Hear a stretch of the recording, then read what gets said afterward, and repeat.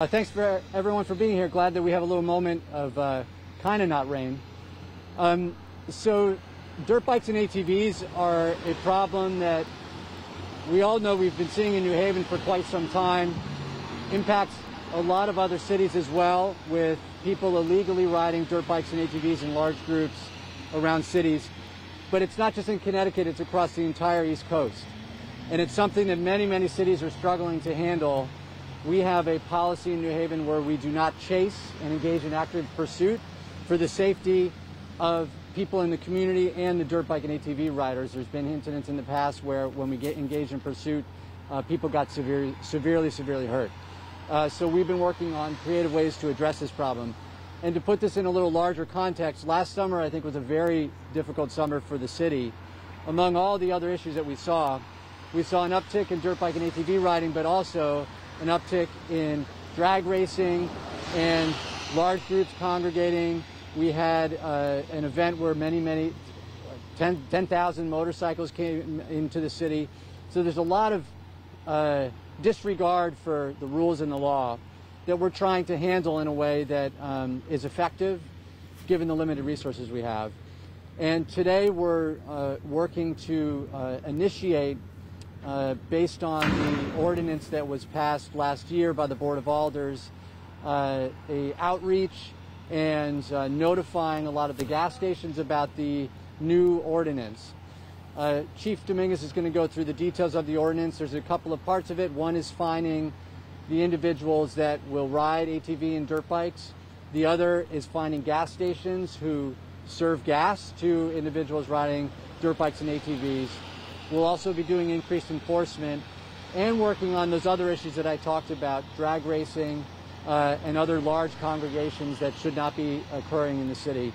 And so I'll turn it over to Chief Dominguez, but before I do, I wanted to say that I'm thankful that the Board of Alders was very supportive of this initiative and worked with my administration to get it right. I'm also thankful for the work that the police department is doing with very limited resources to address many challenges that we have in the city. I'm going to hand it over to Chief Dominguez. Good morning, everybody. So we're very excited that we're able to have this ordinance in place and be able to utilize it just for a different way to be able to enforce dirt bikes on the city streets without endangering the dirt bike riders and or other people who are on the road. So the ordinance has 3 parts, potentially 4. So one of them is to find the operator of the dirt bike. If they're on a city street, if they're on a sidewalk, if they're on public property, like in a park, or if they're on private property and they don't have permission from the owner specifically, we're able to find the operator of the vehicle if they're of the dirt bike. It's called the motorized recreational vehicle is what the ordinance is called. Additionally, we can find the passenger on the vehicle if they're over 16, and we can also the other 2 parts are what we're doing today is the gas station. So the gas stations have to post signs that say that you cannot fuel up motorized recreational vehicles. If they don't post the signs, that is a fine. And additionally, if they allow the operators to be able to get gas, the first offense is a warning, and any offense after that is also a fine. And then the ordinance takes it one step further, where any dealership in New Haven has to post signage that you cannot ride these vehicles on the city streets. And it has to post the ordinance with the rules of what you can, how you can, and where you can ride these vehicles. We've been doing lineup trainings. We've been training our officers, the district manager, and our ISU Sergeant Warner have been going out to all of the gas stations in the city. There's approximately 50 gas stations, and giving the signs and alerting the gas stations of the new ordinance so that no one is surprised once we start enforcing. And we're hoping to start enforcing slowly this weekend, specifically in the gas stations, and making them aware, giving that warning. So as the weather gets warmer and more ATVs are on the street, we'll be able to enforce further. A good story that this ordinance training has just been rolled out by the Detective Bureau 2 Patrol with everything that they would need to know. And last night we issued the first infraction for the ordinance. There was a two individuals were on an ATV on the sidewalk. It crashed. They were actually being monitored by their father. It was two 15-year-olds. And we were able to enforce on the parent for allowing the operation on the sidewalk, and we were able to tow the ATV. That is the other piece. The ordinance gives us the ability to tow the vehicle to our police garage for further processing. Can you talk about the dollar amount? Yes. So first offense for an operator is $1,000. Second offense is $1,500, and the third and subsequent offense are $3,000 fines. A passenger over 16 is a $250 fine, and then the dealers, if they don't post the ordinance, first it's a written warning and then it's a $100 fine, and the same goes for the sale of gasoline. If it's not posted or they allow them to fill up, it's a written warning and then it's a $100 fine.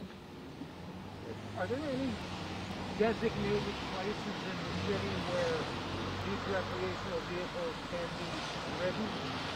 No. You know, this is something that often comes up as if we only gave people the place to ride, then we wouldn't have these issues. And I think there's two problems with that. First of all, the police department in the past in Fairhaven, district manager years ago, really worked hard to actually drive kids that were from New Haven to sites out of town, and there just wasn't the interest. I think some of the draw is the fact that people can do this illegally around the city. Second, many of the people that do this are from out of town. They come here because they can violate the law and they know that this is a place they can do that. So, you know, when oftentimes when the police department catches people, we find out that many, if not most of the people that they catch are out-of-towners that are coming oftentimes from far away. The third issue is we're a small city, and I think I can pretty safely say that no neighborhood is going to want an ATV or dirt bike track near their home because it'll be noisy and disruptive. And so while I appreciate the spirit of trying to resolve the problem in a way that makes everyone happy, I think it's unrealistic. Our goal is to just get people to follow the rules. We don't want to fine people. We don't want to arrest people. And part of this is actually to reduce the number of arrests, to give us the ability to fine. And if people don't pay the fine, then we can keep the bike or we keep the ATV and get it off the street. Our goal is to get people to follow the rules. I did want to give Frank an opportunity, just as a community member. Frank and Stephanie are very involved in the Friends of Edgewood Park here, to talk about the impact that dirt bikes and ATVs have on the park. So Frank. Okay, my name is Frank Cochran. I work with the Edgewood Park Green Team. We do a lot of planting, we do a lot of trail maintenance, and a lot of general maintenance in the park, and have done that for many years. The two issues that I can speak to from personal experience are there have been times when a large number or even a small number of these guys have come into the park and ridden around it at a high rate of speed and provided, you know, danger both to themselves and more specifically there was a time when they were doing this right around the children's playground, which is at the other end of the park. And I do remember talking to one of them one time and saying, hey, look, there are kids playing over here. You got to just stay away from this. And actually they did for a while. I don't know what's happened more recently. Mostly what we see is they find a grassy area. They don't stay on the paved surface at all. They're not interested in that. They want to go on the grassy areas, and there are several places you could actually see right now where what they've done is churn up the grass. And what it does is it destroys the park for the purposes that the people who are entitled to use it are using it, scares pedestrians and dog walkers, and it tears it up physically. So, you know, we really want to keep them out of the park. How do you spell your last name? In the usual way, as the gentleman said to me yesterday, C-O-C-H-R-A-N. Any questions of both? On some of these areas in the city that these groups congregate in, with children heading out for a ride, are there going to be specific areas, commercial lots, schools that some of these riders gather in before they take off that we're going to be kind of taking a bigger look at? Yeah, so that does happen. We try to find out that that's happening and get there ahead of time so we can identify riders. If riders do drive off, we try to get body camera footage or other footage of them so we can present the violation later and take the bike at a later time. That'll be an aspect of this. So yes, we do try to do that. How do you identify a rider? I mean, they're going fast. How do you identify who's on the vehicle they're riding? Well, that's a good question, but they also tape themselves and put it on social media. So whatever way, we'll try to identify them. But like the mayor said, a large percentage of these riders are from out of town, so sometimes we're not able to identify them. A few years back, we were able to find a U-Haul with a whole bunch of gas in it, and we seized the U-Haul, and it kind of slowed them down. So we're going to use all those type of techniques, A, to keep our officers safe, B, to keep the community safe, but also to keep the riders safe. This is very dangerous for them when we're trying to stop them. So this allows us more tools in the tool bag. The biggest thing, like the chief mentioned, is seizing the bikes. In the past, you had to seize the bike through a court process. Now it's a city process. It's a quicker process, which is good for the people who get their bike seized, but also the city, and especially for the officers. It's a much less complicated procedure. So not only are you getting a $1,000 fine, we're taking your bike too. And it's about, like the mayor said, changing behavior. We don't want to arrest people. We don't want to give $1,000 fines. We just don't want you riding on the street and unsafe. So this is a way to change behavior, maybe limit the number of arrests. But I will say, if you're riding and you could still be arrested, you could still be arrested, especially if you, do something more than just riding on the street. You could definitely still be arrested. So that needs to be clear as well. But this is an alternative to arrest. $1,000 fine, you lose your bike. Hey, maybe I'm not going to go back to New Haven next time.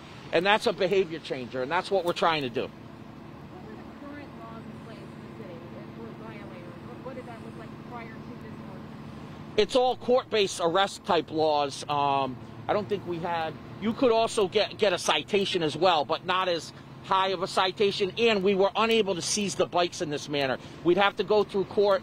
The court process is extremely difficult. It's called an in rem process. At one time, we had to assign an officer just to that. And we don't have the resources to do that. This situation that we've created with Pat King from Corporation Counsel and the alders, this is a good situation. It's a better situation, I think. How long has this been in the works for? Well, we were looking at this type of thing. New London had a similar ordinance, and they were able to give out minimal tickets and stop the riding. So we were looking at that probably 2018, but the mayor really pushed it when he came into office. What about drones? Can't you find who people are by getting them on drone footage? So we currently don't use drones in the city, so other agencies do, and that's obviously an option, but for us, these are the tools that we are currently using. We really think it's going to be successful, and we hope to have a follow-up meeting as to kind of what we've been seeing and how we've been able to change behavior and how the community feels, what the impact, how they're seeing the impact of this ordinance be used. So did you get any pushback whatsoever from like the gas station owners in terms of saying, hey, I'm missing out on money here? A little bit. Nobody wants to have what they normally are allowed to do. So now you can't take someone coming and filling up. So, but I think overall, once there's a better understanding and the big picture is explained, and we can talk further with these owners, as them being, if we limit the ability to get the gas, they're unable to ride the vehicle. That's what we're trying to do. We're trying to stop it in different areas where it's not criminal, where it's not police involvement for us trying to arrest. The ATVs that are seized, I mean, those they can no longer. That's it for them. They can't get them back. What's the procedure for that? So there's a procedure in the ordinance that there'll be a hearing with a hearing officer in the city. So say someone takes your ATV and you're unaware of it, you'll be able to have a legal hearing in front of the city and possibly get it back.